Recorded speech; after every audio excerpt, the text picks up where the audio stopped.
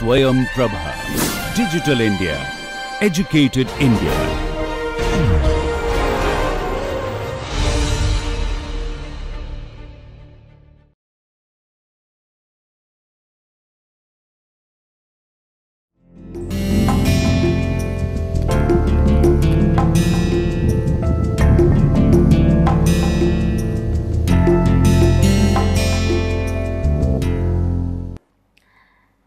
Hello young learners, welcome back to the lecture series on Introduction to Science Fiction Studies. I hope you are enjoying so far. So in the previous lectures, what are the things that we have come across? We have come across the concept of science fiction, we have come across the concept of time travel, space travel, all of these things are there as a part of this lecture series. I'm sure you will be knowing that in a short time. Then we have talked about the big three authors. We have there Clarke, we have Asimov, we have Heinlein, and we also have people like Hugo Gernsback. Do you remember who Hugo Gernsback is? Yes, he is the first publisher of science fiction magazine. Apart from Clarke, Asimov, Heinlein, you will also have come across Jules Verne. You have come across Aldous Huxley. You have got to know Orwell, George Orwell. So all these people you have got to know one by one. When you, yes, of course, I'm forgetting Ray Bradbury,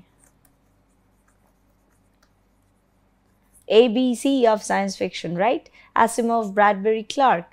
And when it comes to Heinlein, you have considered, we cannot say AHC, so the big three authors, right? Then we have discussed Verne, Huxley, Orwell. We have also discussed the novels such as Dr. Jekyll and Mr. Hyde by R.L. Stevenson. So all of these things are very fascinating and shows us how the trend of science fiction has moved forward. Now we are moving on to a next kind of level, next kind of discussion of science fiction studies. In this particular lecture, we will be focusing on gender. Now, many people, I will not name who, academicians, they mock, they try to make fun. I'm just saying this in a very humorous tone.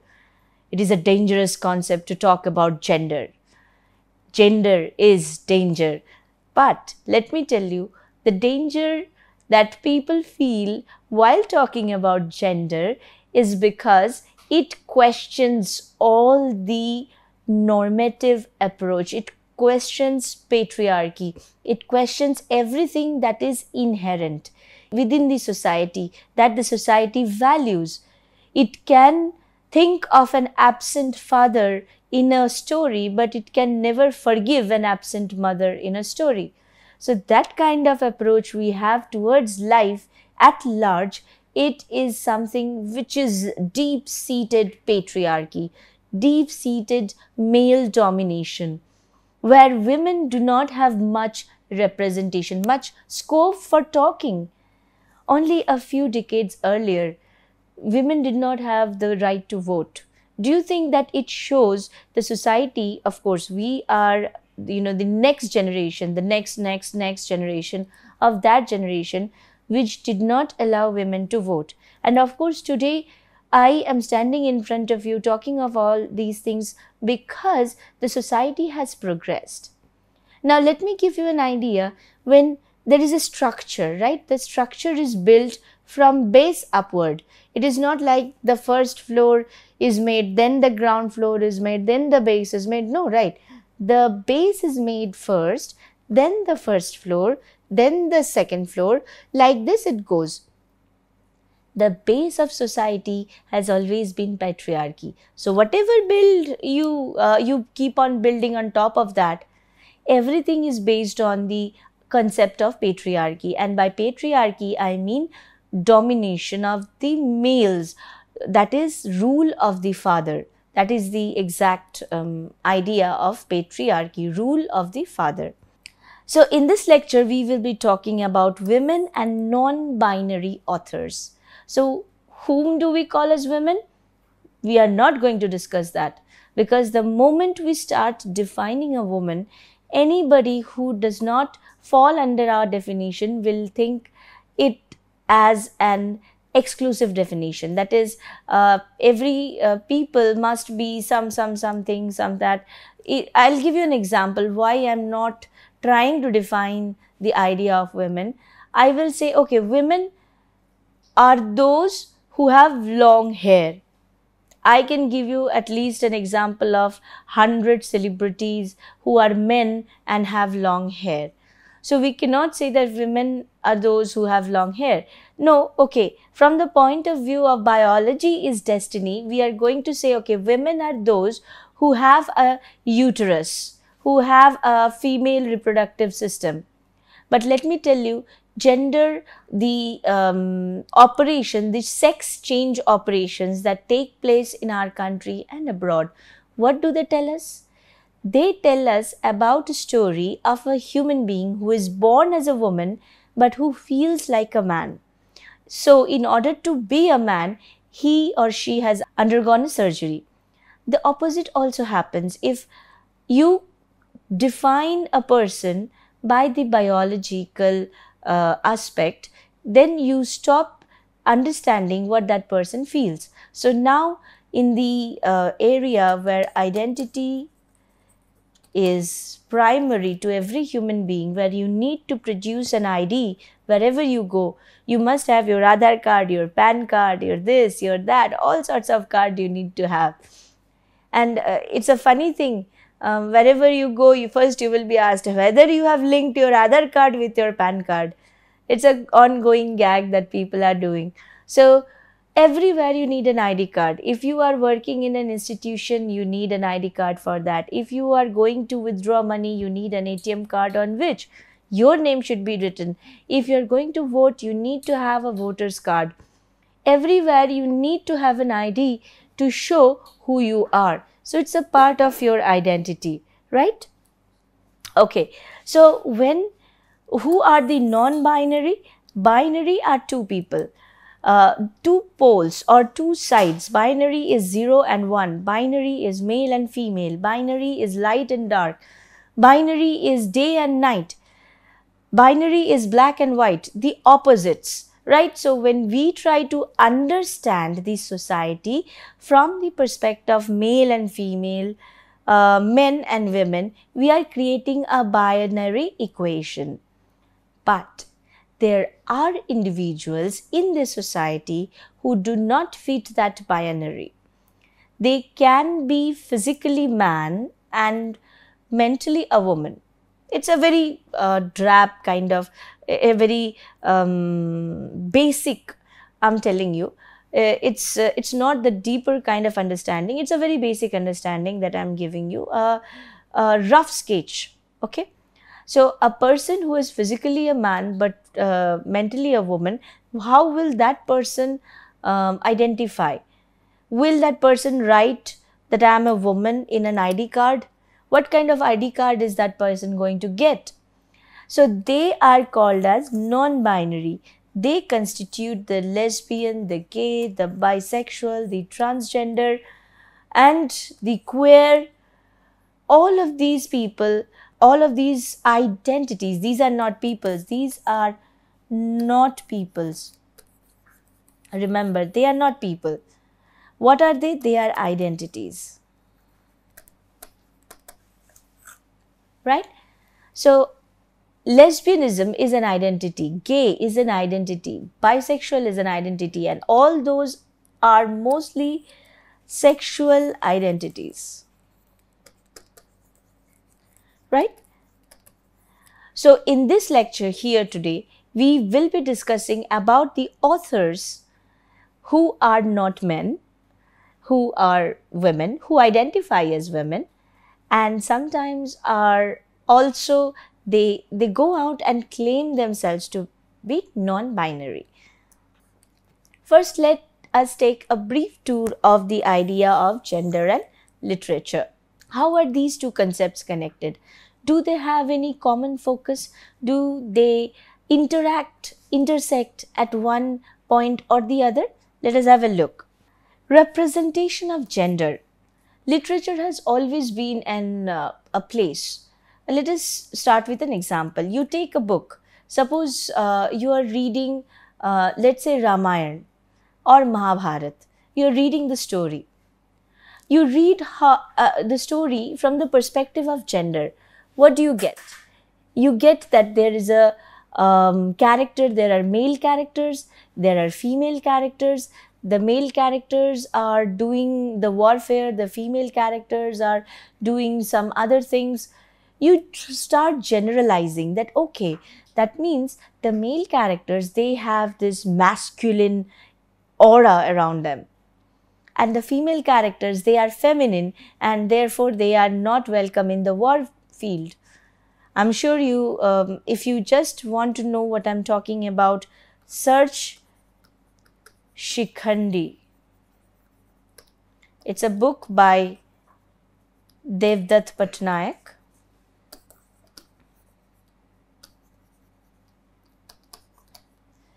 Search Shikhandi and other stories, you will find what I'm talking about. So every time you take up Ramayana or Mahabharata or any other tales, you will see that there are men, there are women. But very interesting, you will see that even Arjuna was a very talented dancer. Even Bhima was a very good cook. So these stories, they not only give us the idea of what masculinity is, they also talk about skill. So even though you are masculine, you have power, you have muscle power, you go and fight war, even then you have taste or you have appreciation for art, you have appreciation for cooking, which is a survival skill, by the way. So all of these things are included in literature. How does gender get represented in these epics? The representation is very neutral. There is no way you can say that Mahabharata is patriarchal or it has always dominated over the female characters. Of course, there are instances which are patriarchal due to the want of the era, due to the want of the age. They did not do so that they wanted to make a myth out of it, but equally their women characters are also very powerful. You can have and go, you can go and read. Then that is the idea of representation of gender, that if I am representing women as very weak, I am giving all the women characters in the epic a very weak moral character. Nobody is good, everybody is lying, everybody is cheating. No. Here, that kind of image is not given. The image is, okay, they are capable of lying, they have that intelligence, but they are not using it because they know the difference from good and evil. So they were the women characters are having a strong moral compass, right? So gender is represented in that way. In literature, of course. Then you have gender bias in publishing. Nowadays, back in the days when epics were being written, have you ever heard of an epic written by a woman? Why not? Why have you not heard?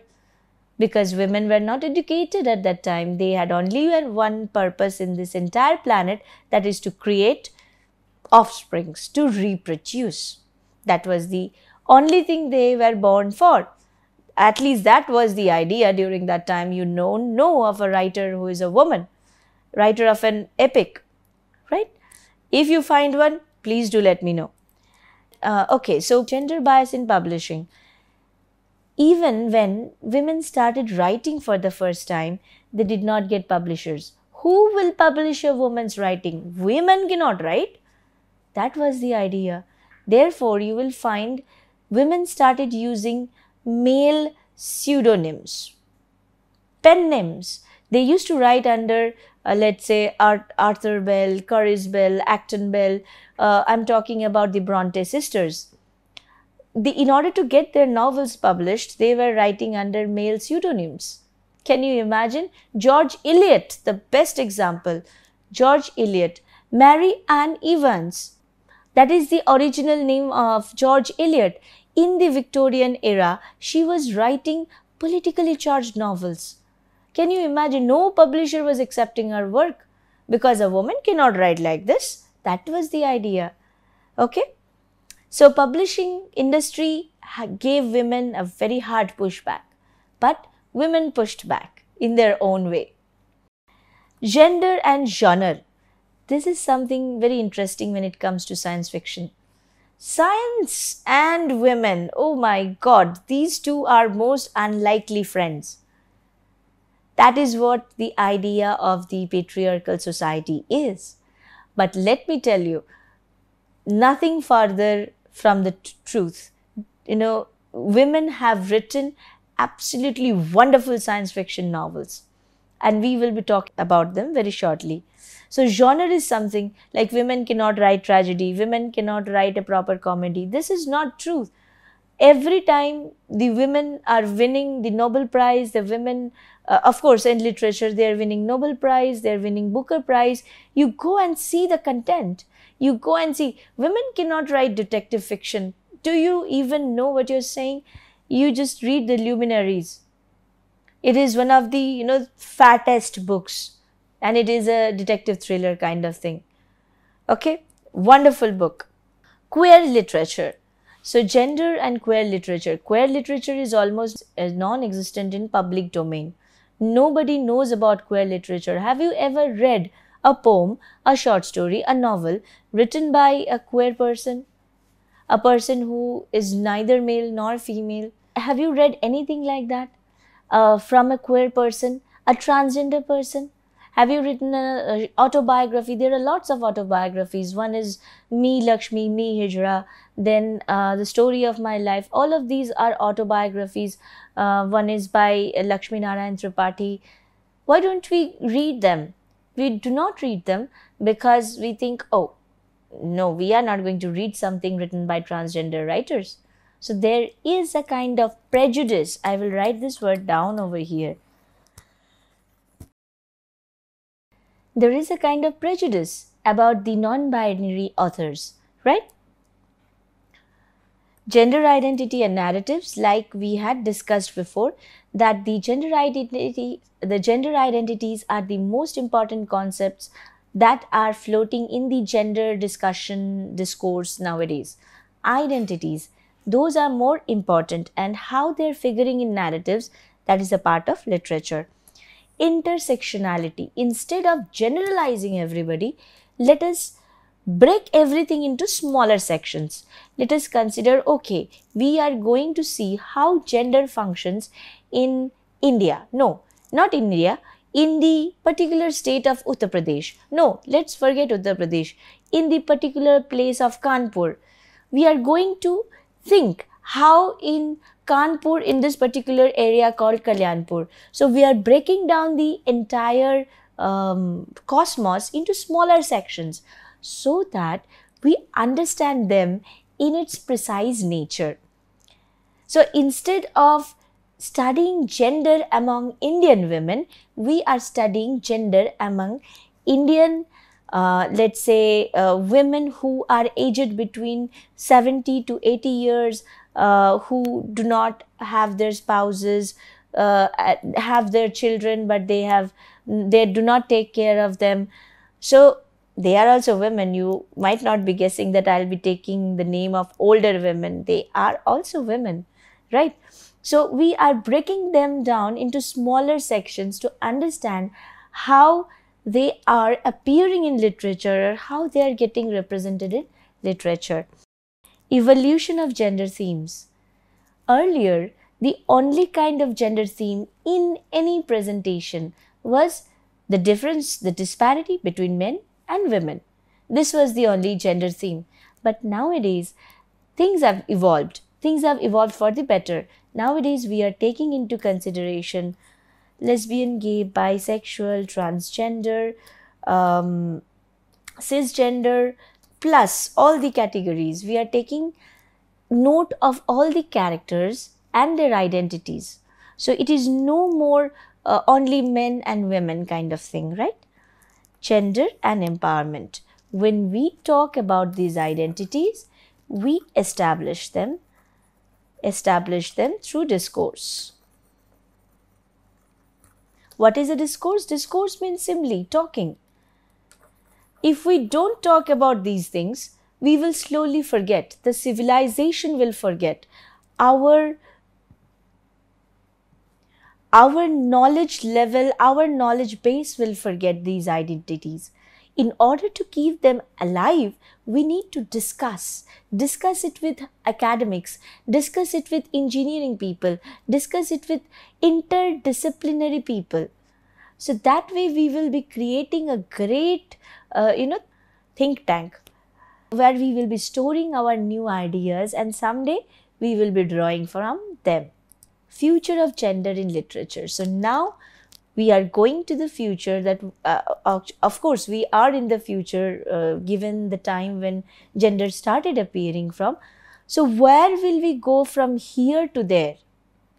One step we are already in the future is whenever nowadays English is being written and an author or a person who does not belong to the gender, men or women, they are referred to as they. That is, if I say that Patricia.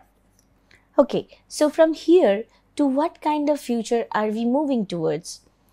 So we were discussing, let's say Patrick goes to the library. This is a sentence, right? So the next sentence that we are going to use will not be Patrick. Of course, it will be something like he, but suppose Patrick is non-binary. He does not identify as a man. So we are going to use they. They look forward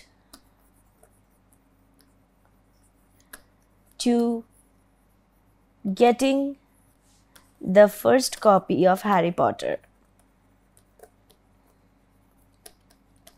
So this pronoun that we have used over here, this is one of the representations of gender in the future, which is happening right now. Now let us move forward to get to know some of the most influential women authors in the field of science fiction. Number one is Ursula K. Le Guin. Without any doubt, she has given so many concepts, she has talked about so many things in her science fiction works, especially related to gender, that it creates a very deep kind of discourse or conversation or commentary on gender issues. Known for her thought-provoking works such as The Left Hand of Darkness and the Earthsea series. So this is a part of series. So these two are parts of series. We will be looking at them in some time. Okay. So what does Ursula K. Le Guin really do? Explore socio-political themes and challenges traditional gender roles. We will shortly see that in her novels how gender is approached. Octavia E. Butler. She is an African American author. So number one, she is a woman. Number two, she is a black woman. And number three, she is writing science fiction. So she has to overcome three different stages of obstacles. First of all, writing is something which is unexpected from a woman. Next, she is a part of that community who were slaves in America at one point of time. First of all, she is a woman. Then she has been a part of a community in America who were initially brought as slaves. So there is a kind of prejudice against black-skinned women in Africa. So she belongs to that community. And the community which was subservient, which were the people belonging to the community who were serving as servants, unpaid servants in the society, that community representative in this modern world is writing books on science fiction. This is unacceptable to the society. So she suffered a lot of pushback from the publishing industry. Whenever she went on with her books that I have written a science fiction, nobody really cared to publish it. But finally someone did, and she became very famous. Compelling and diverse science fiction novels, including Kindred, Parable of the Sower, and Dawn, issues of race, power, and identity. So she is one of the most influential, because the most influential is Ursula K. Le Guin, and now it is Margaret Atwood, but she is not, I'm not taking her name over here because science fiction is not really her area. Issues of race, power, and identity, Octavia Butler is, again I repeat, one of the most influential science fiction writers there is. Margaret Atwood, born 1939, significant contributions to science fiction with novels like The Handmaid's Tale and Oryx and Crake. Dystopian stories tackle gender and societal issues. I'll give you a hint about Margaret Atwood. In Handmaid's Tale, she talks about a society, a dystopian world where suddenly the fertility rates drop. Women cannot get pregnant anymore. Only those women who had already had children, they are abducted, kidnapped, and taken to a place called Gilead, where they are forcibly, they are made to bear children. So that kind of, very horror-stricken dystopian world. N.K. Jemisin, born 1972. You can see Margaret Atwood is still alive. She is writing. N.K. Jemisin is also alive. She is also writing. Connie Willis, she is also alive. N.K. Jemisin, a contemporary powerhouse. Jemisin has won multiple Hugo Awards for her critically acclaimed Broken Earth trilogy. So there are 3 books that are very much popular for N.K. Jemisin, that is Broken Earth trilogy. It includes The Fifth Season, The Obelisk Gate, and The Stone Sky, themes of power, oppression, and resilience. So the Broken Earth trilogy, you will see I have spoken about this when I was speaking about Asimov, that Asimov has a whole series, Foundation series, right? So they are a set of 3 books, 2 books, extended, Foundation extended, prequel to Foundation, sequel to Foundation. So whenever you are actually engaging with an idea, you cannot stop, especially when it comes to science fiction. The Fifth Season, The Obelisk Gate, The Stone Sky, themes of power, oppression, and resilience. Connie Willis, born 1945, skillful blending of science fiction and humor in works like Doomsday Book, To Say Nothing of the Dog, and Blackout, All Clear, time travel and historical settings. These are her domains. All of the works that she sets in time travel and historical settings. Now we are going to know about Ursula K. Le Guin in with some more details. She has written about 20 science fiction novels and over 100 science fiction short stories. She has been the recipient of multiple Hugo, Nebula, and Locus Awards. In 2003, she was awarded the Grandmaster Nebula Award for Lifetime Achievement in Science Fiction and Fantasy. So not only did she achieve multiple Hugo and Nebula Awards, she also received the Lifetime Achievements Award. Right? So she has written a collection of novels which is included in the Hainish cycle. A number of novels and stories relating to the colonies of Hain. So Hain is the earliest of civilizations.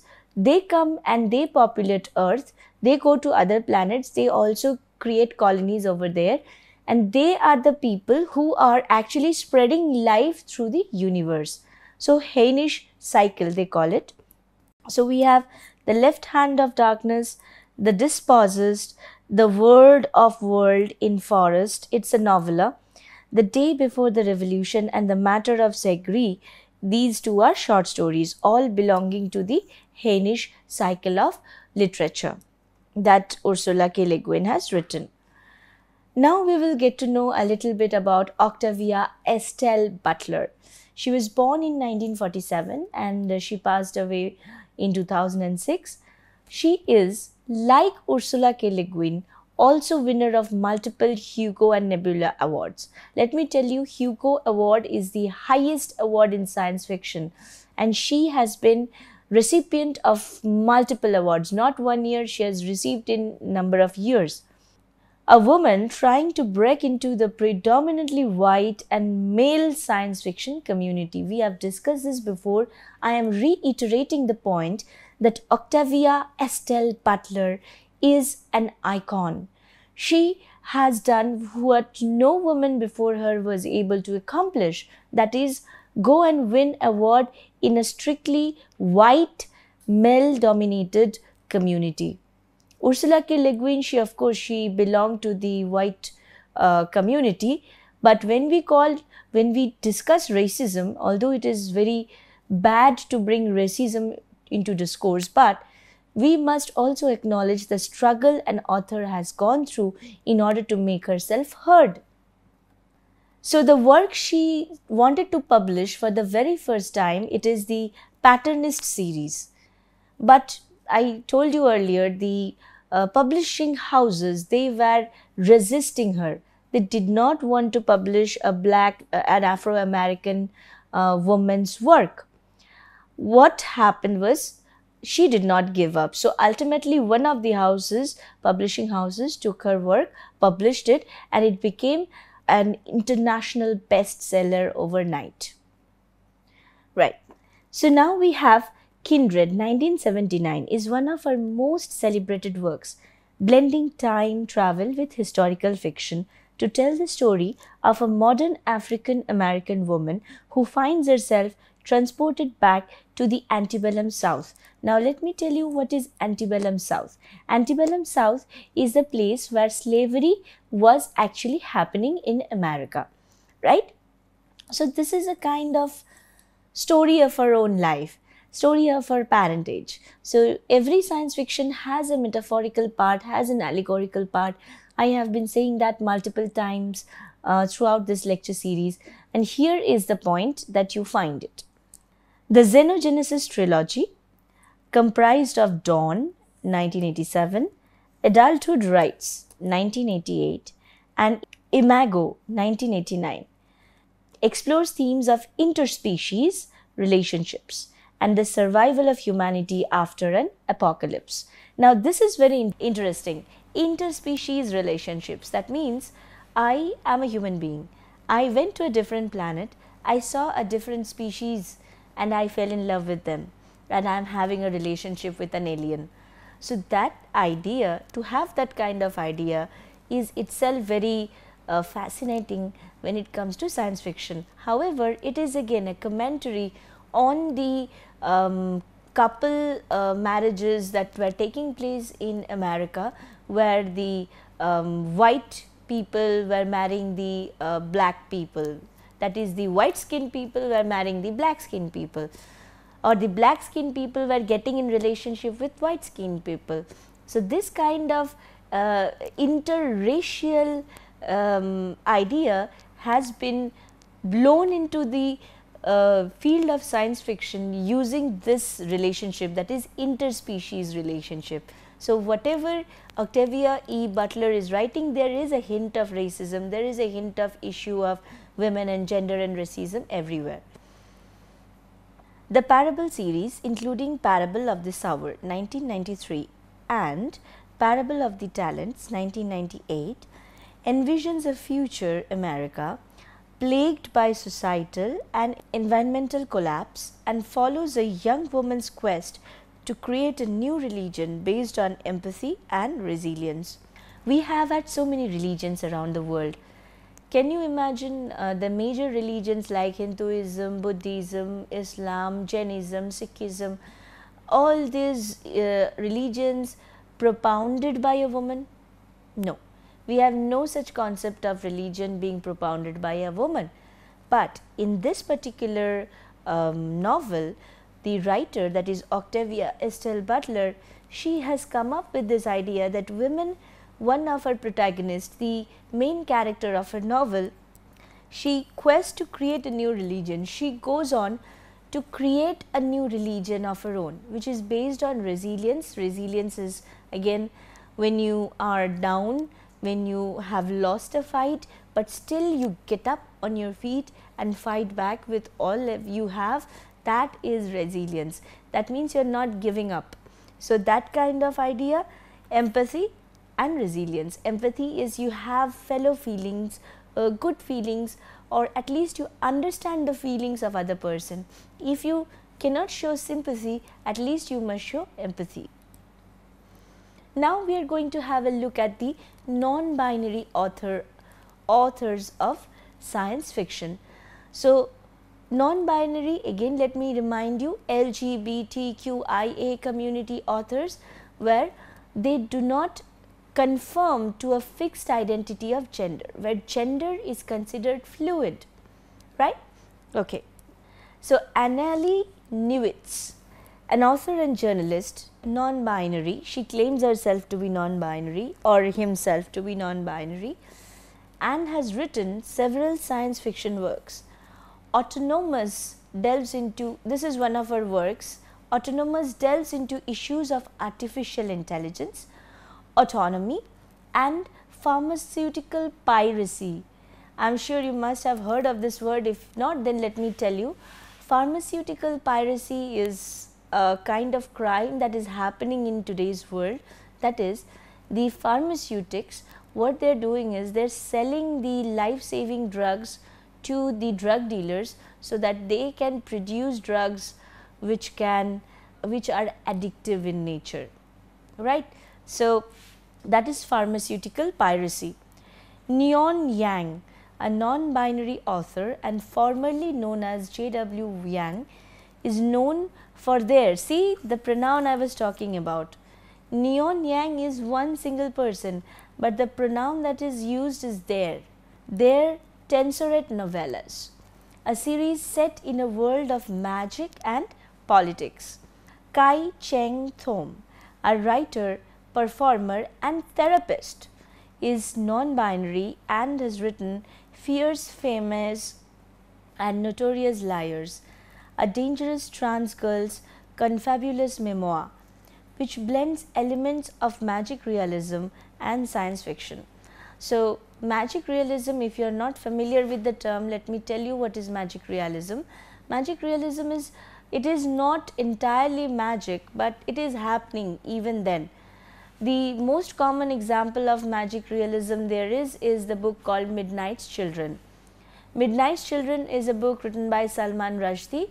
It talks about Salim Sinai, who was born at the stroke of midnight on 15th of August 1947, when India got freedom, India won freedom.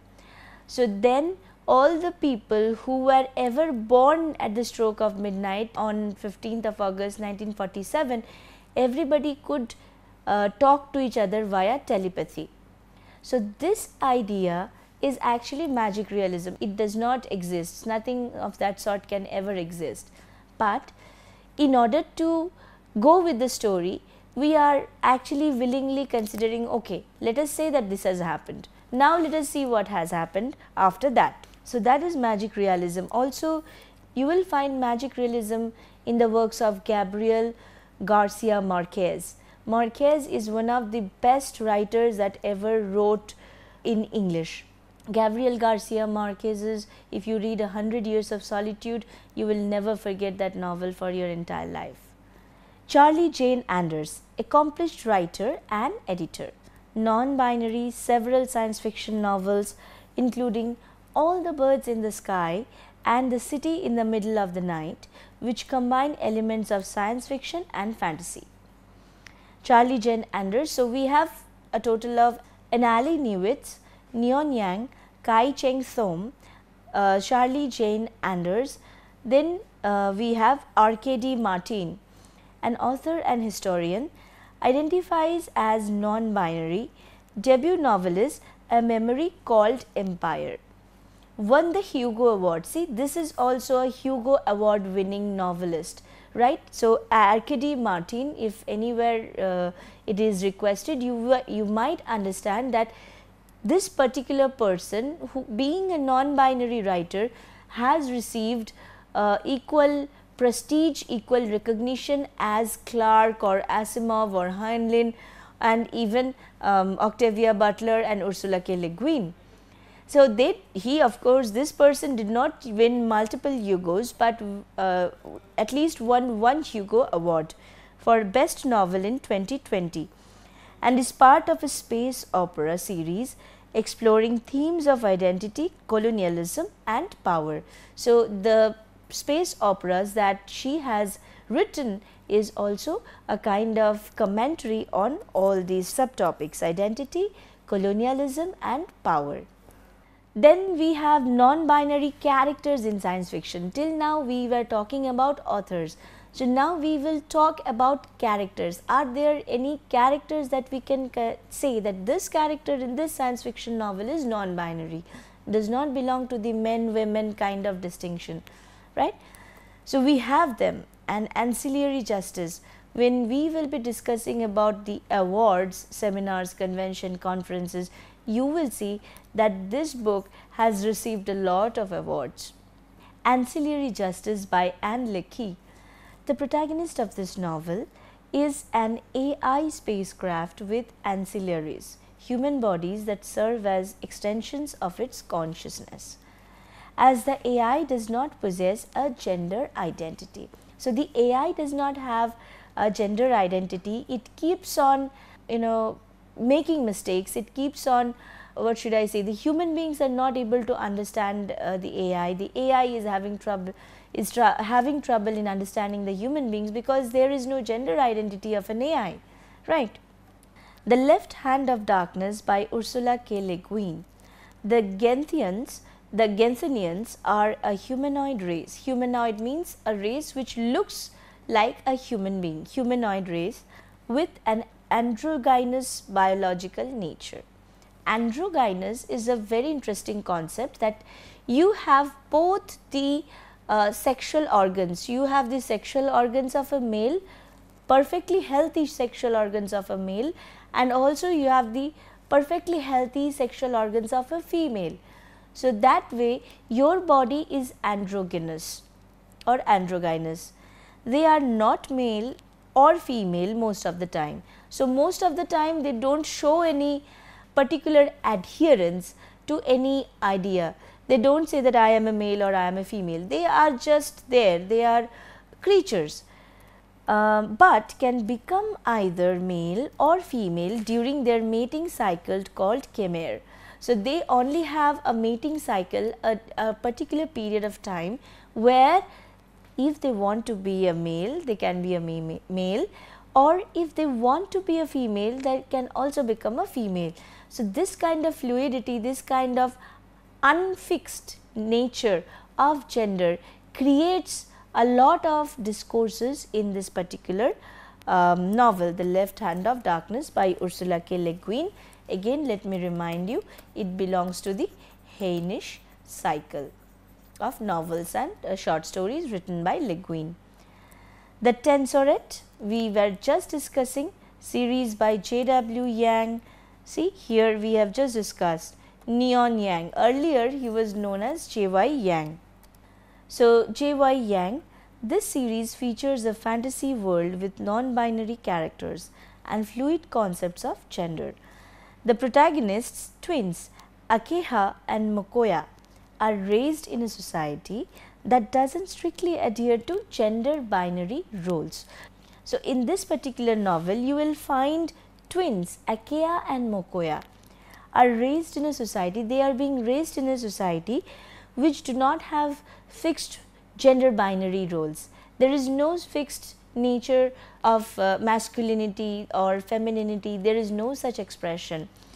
So, in this particular novel, gender is a fluid as a concept. Then we have non-binary characters in The Long Way to a Small Angry Planet by Becky Chambers. Syzyx and Andrisk, a reptilian species with a complex gender identity that includes both male and female aspects. I am sure you understand where this story has gained its inspiration from. It is Le Guin's The Left Hand of Darkness, where the creatures can assume they can assume the biology of a male or a female during their mating season. That idea has been explored and exploited in this particular book by Becky Chambers, where she is discussing only a different kind of species in a different kind of setting. Mask of Shadows by Lindsay Miller. The protagonist, Sal Leon, is a gender fluid thief. Now let us consider this. Till this time, we were considering gender fluid identities fine, people, the protagonists, all of them, but here the protagonist is not only gender fluid, but it also a criminal. So it's very fascinating. How does that work? Who auditions to become one of the queen's assassins. So this thief turns his turns his bad qualities into good qualities. He does not remain a thief anymore. Now this person is an assassin. Explores Sal's gender identity and challenges societal expectations. Nine Fox Gambit by Yoon-Ha Lee. This military science fiction novel, so this one is a military science fiction novel, it is not any other dystopian world novel, includes characters with diverse gender expressions and identities. The character Cheris is a Kel. Kel is a kind of a culture with its own unique gender concepts. So when we talk about Kel, Kel is an imaginary culture that is created by Yoon-Ha Lee in this particular novel. So in this culture, the gender identities are different from what we see over here. Here there is male, female, here there is lesbian, gay, transsexual, bisexual and transgender. But there it is not like the way we see gender identities in our reality. So it is a military science fiction novel. The Stars Are Legion, the last novel we will be discussing here today. The Stars Are Legion by Cameron Hurley. The characters come from a society of all female spaceships, and the story features characters with diverse gender identities. So the spaceships that appear in the story and the characters who come from that spaceships all are females. So there is no place for males. I'm sure when we were talking about utopia and dystopia, you might have come across this kind of idea that the society is dominated by women, that all the women are there, no men are on the street, that all the men are killed. So this kind of idea, it's a feminist utopia. We discussed that, right? So this is also a kind of feminist utopia and with diverse gender identities.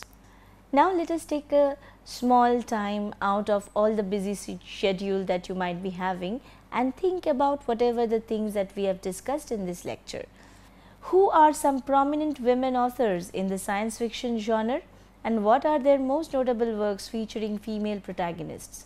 Now I have given you the question. Number one is who are the women authors, and the number two is most notable works, but there is a condition, featuring female protagonists. So for this you need to go and research and find out how many science fiction works are there with female protagonists. In what ways women authors in science fiction challenged traditional gender roles through their portrayal of female characters? So now for this you will have to go and read the stories of some of the authors like Le Guin, or you can read The Left Hand of Darkness, you can read Margaret Atwood, The Handmaid's Tale, and try to understand what are the things that these novels have challenged or questioned. What traditions our society follows that has been called into question in these kind of novels. Can you identify any recurring themes or motives in the works of non-binary authors in science fiction, particularly regarding the depiction of non-binary characters? So if there is a science fiction where their non-binary characters are there, what are the likely themes? Let me tell you, one of the likely themes is that the planet is different. That is something we have been reading, right? So in order to keep these characters or make these characters relatable, because in our society there is no place for this kind of characters, but we want to bring this kind of characters to the discourse and thereby normalize everything. So for that we have to talk about a different planet in the beginning. Okay. Discuss the contribution of Octavia Estelle Butler to the revising of the set patterns of science fiction writing and reception. So what contributions did Octavia Estelle Butler made? Exactly what are the things? How did she suffer, and what did she, and how did she rise? She was pushed back by the publisher, but she showed resilience and pushed the publishers back until she hunted for a publishing house, she got herself published, and she achieved what she dreamed. Gender roles are questioned, subverted, and played with the many science fiction works. In the many science fiction works, what positive purpose it may directly or indirectly serve with reference to readership. Here we can discuss, let's say, why are we including gender related topics in the domain of science fiction. Science fiction can be science fiction, it is talking about story, it is talking about future, it is talking about technology. So why introduce the element of gender or the issues of gender in science fiction? So number one point is normalize. Normalize LGBTQ, because the readership that we have over here, science fiction readership mostly is dominated by young adults, teenagers who are just beginning their life. They are going to make the maximum strength of the society after 10 years. So if we start introducing the concepts of gender, if we start telling them, making them understand the concept of gender, then they will help us to build a better society, build a more inclusive society. And in order to get their attention, in order to know that they will listen, we have to put it within the science and technological realms, which are much more popular among the young adults today. I hope you understand this point, because this is very vital. So this gives us the purpose of writing science fiction. This gives us the purpose of including gender related elements, gender issues inside the narrative structure of science fiction, right? So this is a list of references, very good references. Anytime you want to have an idea of what are the rubrics, what are the rudiments of gender issues, how gender and science fiction are connected, how women are represented in the works of science fiction, how non-binary authors, non-binary characters, women characters play a huge role in the domain of science fiction. You can just go and find these books on Google Scholar. These are available for free. Gender in science fiction, decoding gender in science fiction, a new species, gender and science in science fiction, gender and environment in science fiction, resistance re-examined, gender, fan practices and science fiction television, resistance re-examined, gender, fan practices, Helford's book Fantasy Girls, Gender in the New Universe of Science Fiction and Fantasy Television. Personally, I prefer this concept very much, because the moment gender comes into question, environment is also something which comes along with it. So if you want more information, just type in women, non-binary authors and science fiction in Google Scholar. You will get a load of all the research articles presented, all the research papers written on this particular topic. I hope this has been a very informative and awarenessful kind of thing for all of us, so that we can raise a better generation, right? So stay tuned to this lecture series. I hope we will discuss much more and you will get to learn a lot of things from this. Thank you very much for being so patient listeners. See you in the next lecture.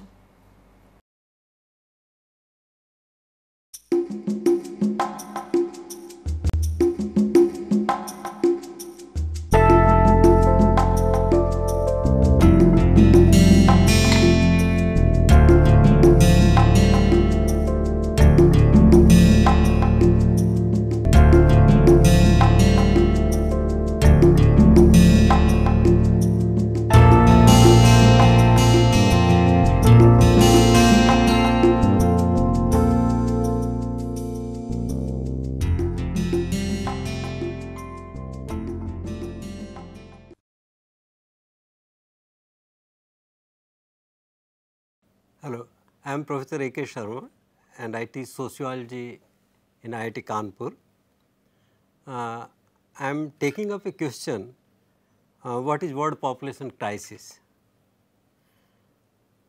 World population crisis refers to explosive growth of population which occurred during 1950s and 1960s.